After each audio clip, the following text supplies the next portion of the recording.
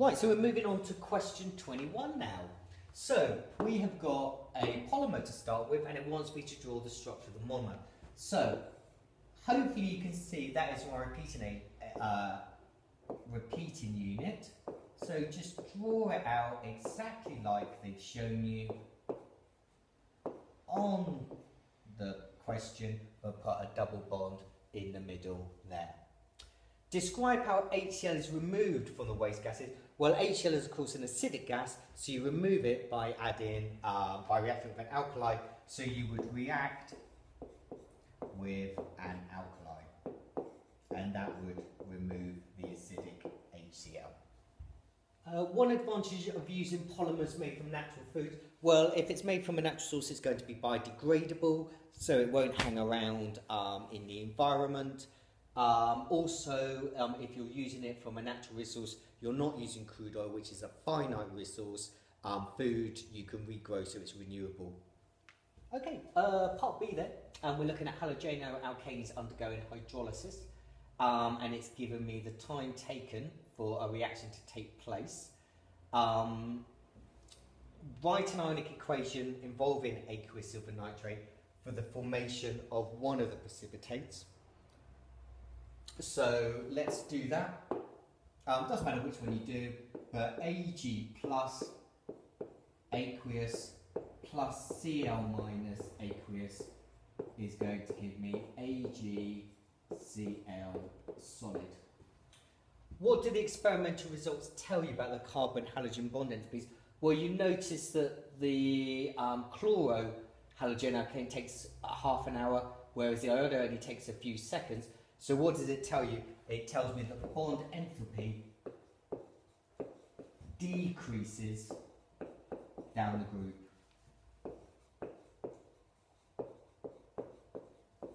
So the bond gets weaker.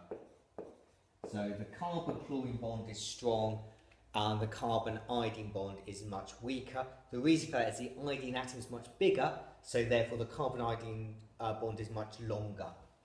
How could the student modify the experiment so it could complete in less time? Well, you could warm it up. So you could heat the test tubes in a water bath. So heat test tubes in water bath, which is how you probably did it when you did it as practical. Okay, so got some nice pictures now of some molecules. Identify using the letters which are the following types. So, which are aliphatic? So aliphatic is anything without a benzene ring in. So it's going to be E, H, I, and J. Which are alicyclic? Well, they're the ones which aren't aromatic but in a ring. So that's going to be E, H, and also J. And then finally, which are aromatic? That is going to be F and also G, because you've got your benzene ring there. Right, compound I has one alkyl group. What is the general formula for an alkyl group? So remember, an alkyl group is going to be something like CH3, C2H5. It's an alkane, which has lost a hydrogen. So it's going to be CnH2n plus 1.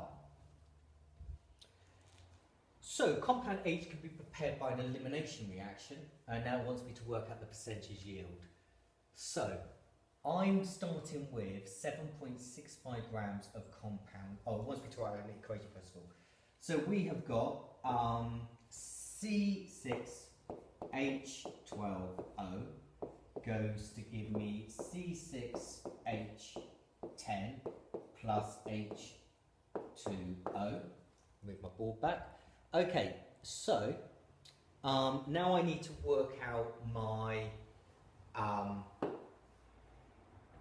moles. So they say I'm going to start with 7.65 grams of this one. So moles of J is going to equal my mass divided by my molar mass, which is 100, which gives me 0.0765. I then work out the moles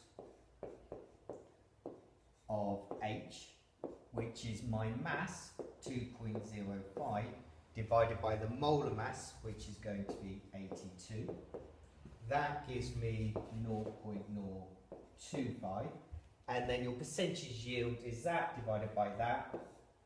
So 0.025 divided by 0.0765 times 100, and that gives you 32.7%.